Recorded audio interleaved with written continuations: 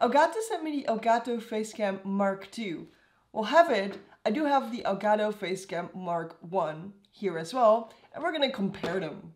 I'm having a bit of a cold, so if you're like, she sounds a bit weird, it's because of the cold. I do need to notice that this video is sponsored by Elgato, so thank you for that, Elgato. They also sent me this backplate for the teleprompter, meaning that you can also use this webcam for the teleprompter. I haven't seen it on their web shop yet, so I think they might be releasing this in the future. Let's open up the package.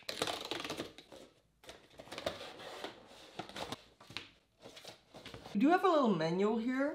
It tells you how to remove the stand, how to put it on external thread, how to use the privacy shutter, how to attach it to your computer, and how to wipe it. Safety instructions. This must be the webcam itself.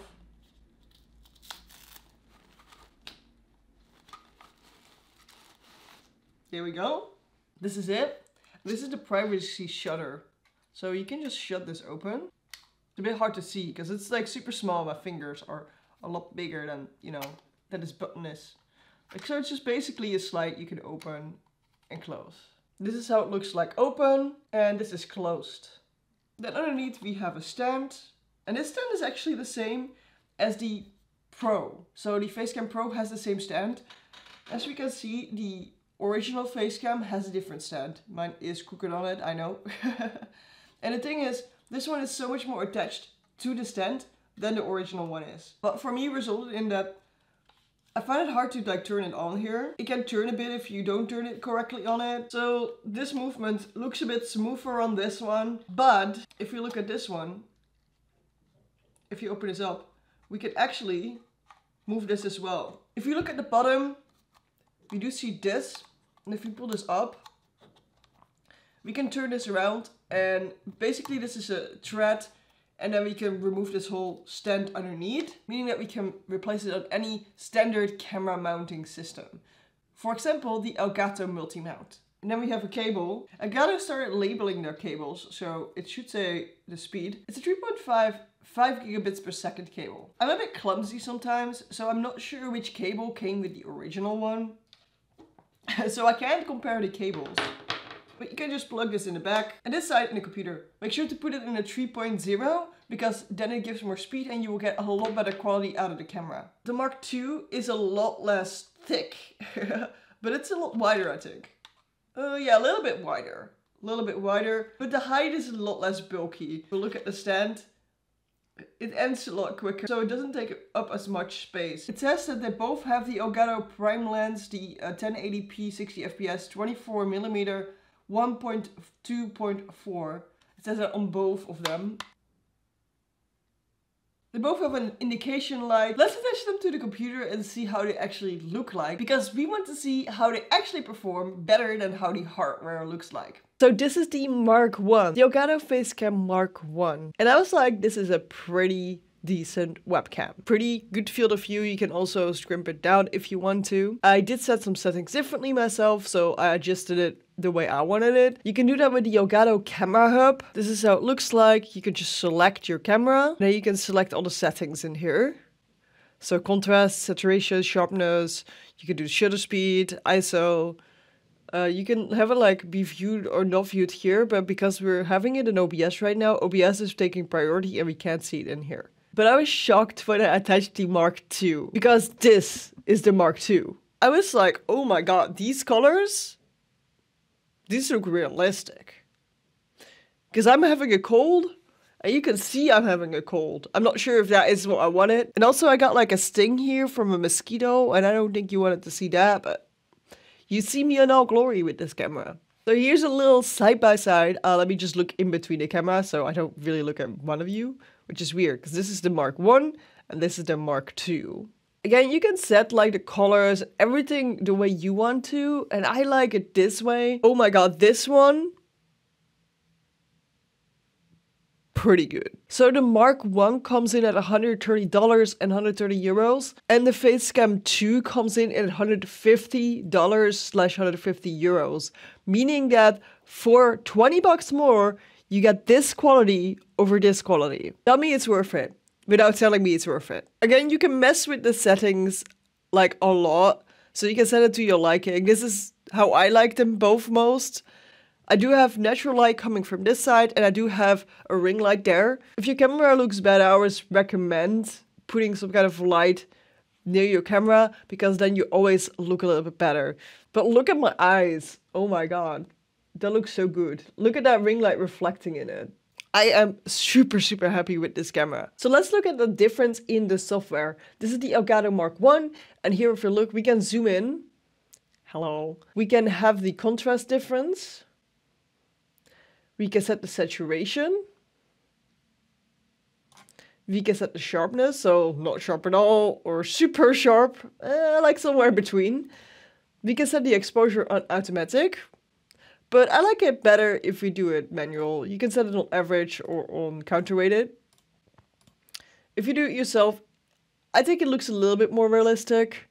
Same for the white balance, you can set it on automatic, but if you set it yourself and start wiggling this around, I have some whites here and I try to match those whites to actual white. Something like this, that would look better. And then we can also cancel the noise. So you see some noise here, we can cancel that if you want with this filter as well, or not. I think they both have its use cases. I think I'm gonna leave it off for now. We also have some effects here, we can mirror it. Oh, I look so weird mirrored. This is how people see me. We can flip ourselves upside down. We can even blur the background to make it look like a DSLR camera, or we can have like a background. You can also add your own picture. And we can set the blur strength as well to make it super blurry. Or not blurry at all. We can turn it off. And we can get the eye contact. So now, I'm kind of looking at you. Even though I'm not looking at you. So, I'm looking at the screen, but I'm looking at you. I'm looking at you. I'm not looking at you. I'm not directly looking at you. But it looks like I'm looking at you. Which is kind of creepy and kind of cool. So if I turn this off, this is what I was looking at. And it looks like I'm looking you in the eye. But I'm not. So if you now switch to the Facecam Mark 2. Okay, some of the settings have reset. I didn't save it, seems like. So what we can do is we can zoom in and out here as well. We can have the same things here with the contrast. I like a bit of contrast. Saturation, like a little bit of color in it, do we? Sharpness, see somewhere here.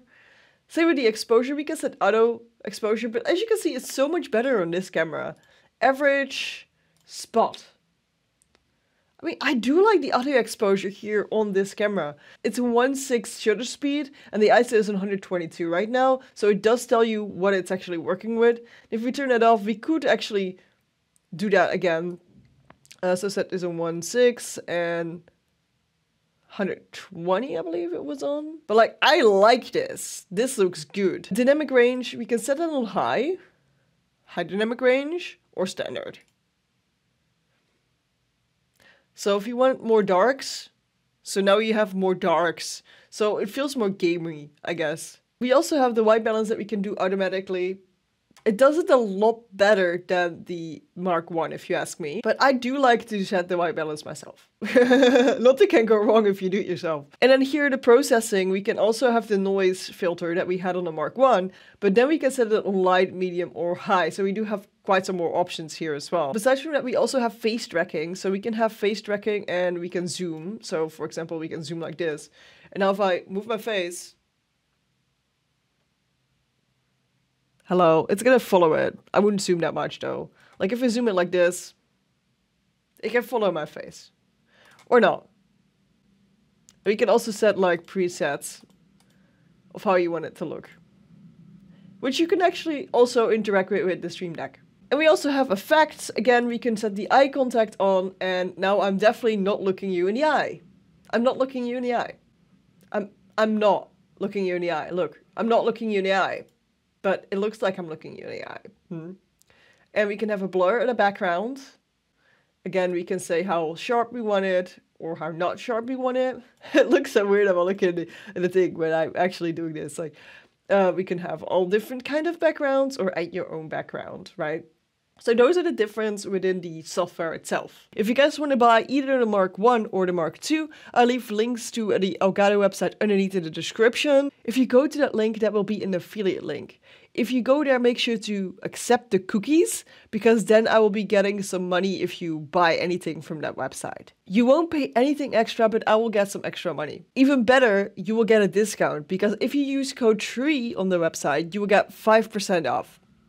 Yeah, you got a discount for giving me money. There's a train passing by and the whole house is shaking, so if you see a little bit of shake, you can see that the Mark 1 can't handle the shake as much as the Mark 2. Like literally everything in the house is shaking, by the way. So, a train check for people living close to railroad. If you want to see more Elgato products, make sure to check out this playlist. I've got another cool playlist right here. Subscribe right here. And YouTube thinks you're gonna like this video. It was really hard aiming with 2 cameras.